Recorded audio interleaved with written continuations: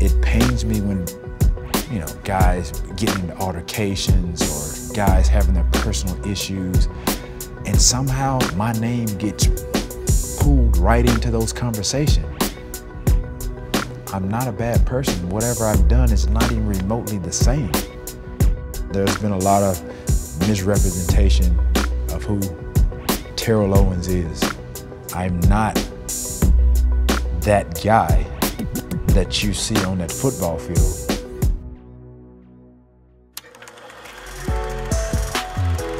Let's rewind this thing. Let's start it all over.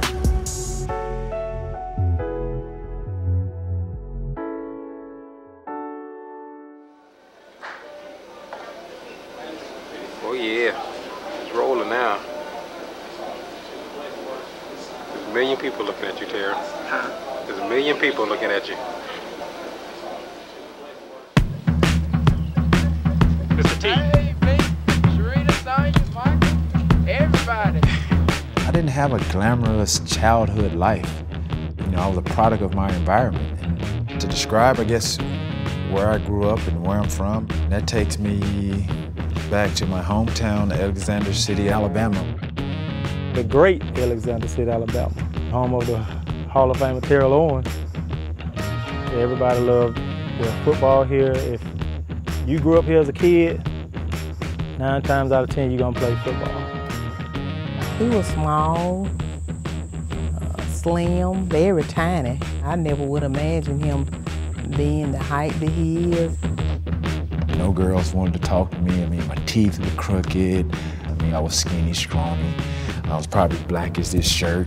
Real black. No, I'm not gonna say dark. He was black. That summer, and then being out in that summer heat, you're gonna get a shade darker down here. Yeah, little Vic. How you doing, Vic? Didn't have a lot at the time, but people didn't know that. My mom made miraculous sacrifices, whatever she had to do, whether it was working 2 jobs, sometimes working 3.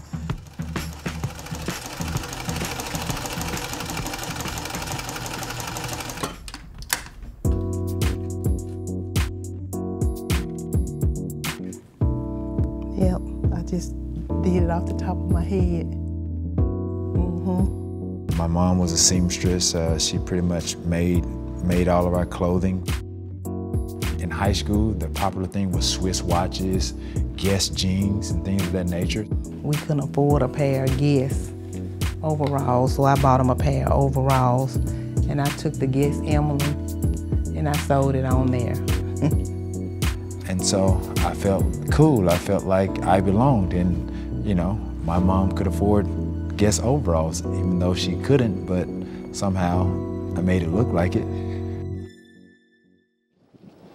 Well, we over here by Mama Zing house. Oh, y'all. Hey, I'm just getting y'all on TV. This is my little friend. Get on the road. Get. Hey, grandma in the yard. Oh, yeah? My grandmother was she was a strict lady. She assisted my mom in raising, you know, myself and my sister. She was a no-nonsense type of person. She said what she meant, and she meant what she said. And if she told you to do something and you didn't do it, you don't get hit upside the head or hit in the mouth. There was no talking back. There was none of that. Nobody was coming to our house. We weren't going to anybody's house. No one was coming through the yard. Don't walk through her grass. You know, I remember her pulling a shotgun on somebody for walking through the yard. It was rule with an iron fist, basically.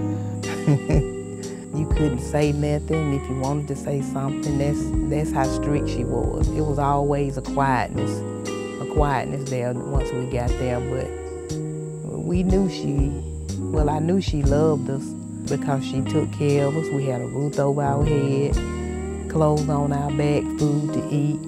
It just wasn't a lot of communication.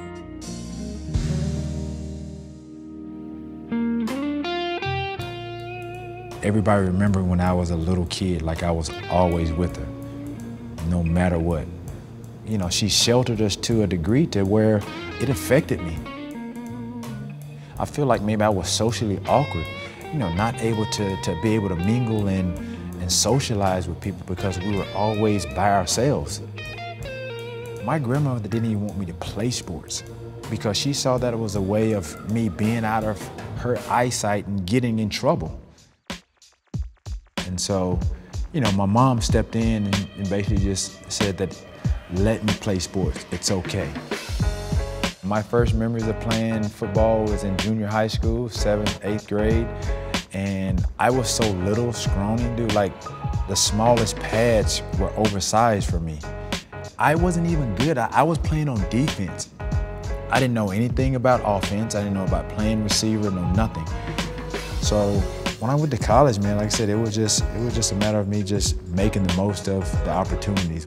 It was the beginning of something that none of us could see, as far as, you know, where it would lead to. But you know, that's all you need is one look of light and one opportunity. And I mean, he took it and turned it into gold.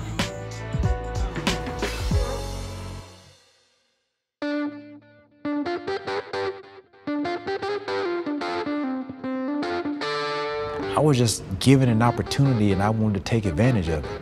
And so when I couldn't afford to go home for the summer when I was in college, I got the keys to the weight room, pretty much had 24-hour access to the weight room, and that's how I got bigger, faster, and stronger. It was one summer he came home and I seen how he had, you know, most of the tone had started coming on out because he was hitting the weights. But then, you know, he asked me, because he knew I liked to run track, asked me what I run with him. I was like, sure, I run. I'm thinking we going to the track and run. He wants to run all over town. And I was like, okay, he might be on to something here.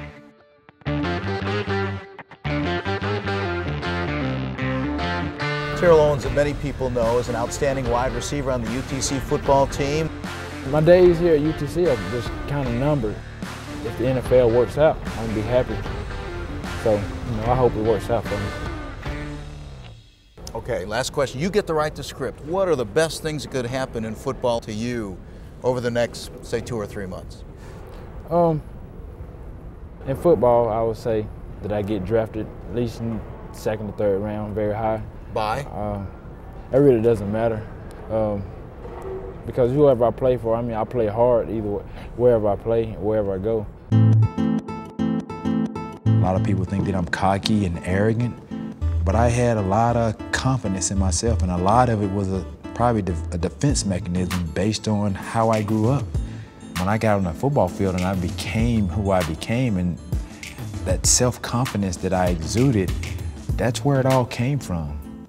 So now I'm with the Niners. I'm with Steve Young, Jerry Rice, Merton Hanks, all these superstars. Once I started to become into my own and develop my skill set, people started to realize that I wasn't like Jerry. People took offense to me celebrating. To where, yeah, it has shaped an image of me that I'm sure a lot of people, they can't get out of their minds. People started calling him T.O., and that's the thing. He never deemed himself T.O. They started the whole T.O. He was always Terrell. But when he made it to the NFL, what was everybody calling him? Terrell. So it started off all wrong anyway. And then they made T.O. And nothing's wrong with T.O., but to me, T.O.'s just a damn football player. Terrell is off the field. Terrell is the man. T.O. is the stigma, the image. Even when I went to Philly, I had a couple of players that pulled me to the side, and they apologized based on their perception of who they thought I was based on what they had seen through the media. I was bringing to the table and to Philadelphia what they wanted and what they expected. The fans were excited that they were getting, you know, something that they hadn't had, you know, in a while, and they wanted to get to the Super Bowl, and I tried my damnness to give it to them, even with 2 screws and a plate in my foot. When I had surgery, I had gone in surgery like the next day. I vowed at the time, if they make it to the Super Bowl, I will be ready. I got labeled selfish by a number of commentators that took away from really my character and who I was for playing in that game. If it had been Brett Favre, if it had been a white player of that magnitude, they would have been glorified. They were glorifying Tom Brady because he had stitches in his hand and he was able to throw the football.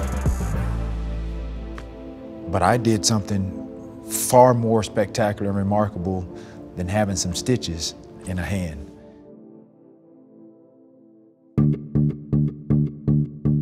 I wanted a quarterback like Donovan with a strong arm, and the first year was good. And there were things that were brought to my attention as the season unfolded that I didn't notice. It was people that had been around Donovan for X amount of years, and they saw the change because I was getting so much attention. Growing up in the South, we call it two-faced. You show somebody one thing, and then, then the next you're showing them something else. So him being a big part of kind of the direction and where that team was, I'm sure he had a lot of say-so as to whether they wanted to bring me back or not. And I'm probably 95, 100% sure that he probably told him, don't bring me back. I have to ask you this question because this came up and I interviewed T.O. right before he did get into the Hall of Fame. Was he a bad teammate? I mean, the book on him was that he was a bad teammate and that they got him out of Dallas in part because of that. You were on that team. I have no idea where the narrative comes from. My experience for 3 years in Dallas with T.O. is that he was a great teammate. He was an example of how you approach the game, not only from a physical standpoint, how you approach it from a mental aspect. So at this point, I played with San Francisco, Philly, now with Dallas. Now I'm sort of like the common denominator of all these problems, and so all the fingers are going to be pointed at me. But again, you're not hearing any players say any of this. I was never a problem in Dallas. I was not a problem in Dallas. You haven't heard one teammate say that I was everything that Skip Bayless has said, everything that Sean Salisbury has been saying. If I'm that bad of a teammate, then why aren't my teammates saying anything about it? So yeah, all these years, people have perceived me to be a certain way. That is because of who and what they think about me, because of the media portrayal.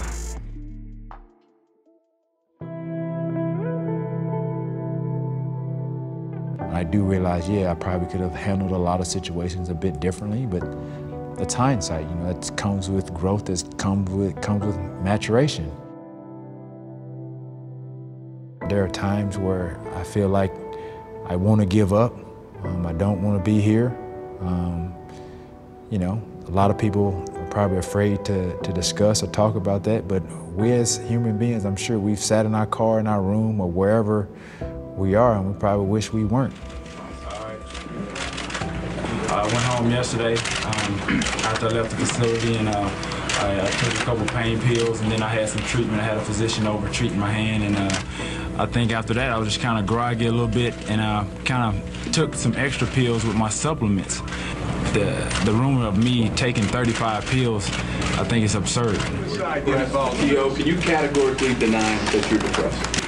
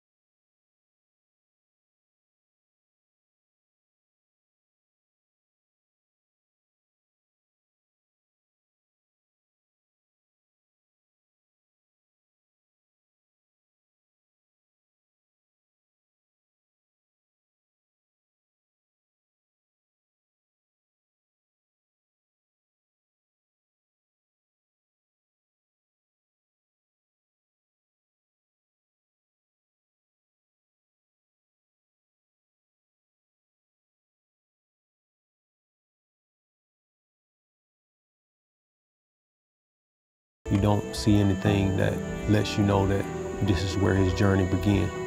People always see T.O. They know the angry football player. But, you know, he's a softie. And a lot of folks don't know that. I wish people would really get to know and understand the Terrell Owens that I know, and not the T.O. that you've been given and force-fed and accepted from another viewpoint.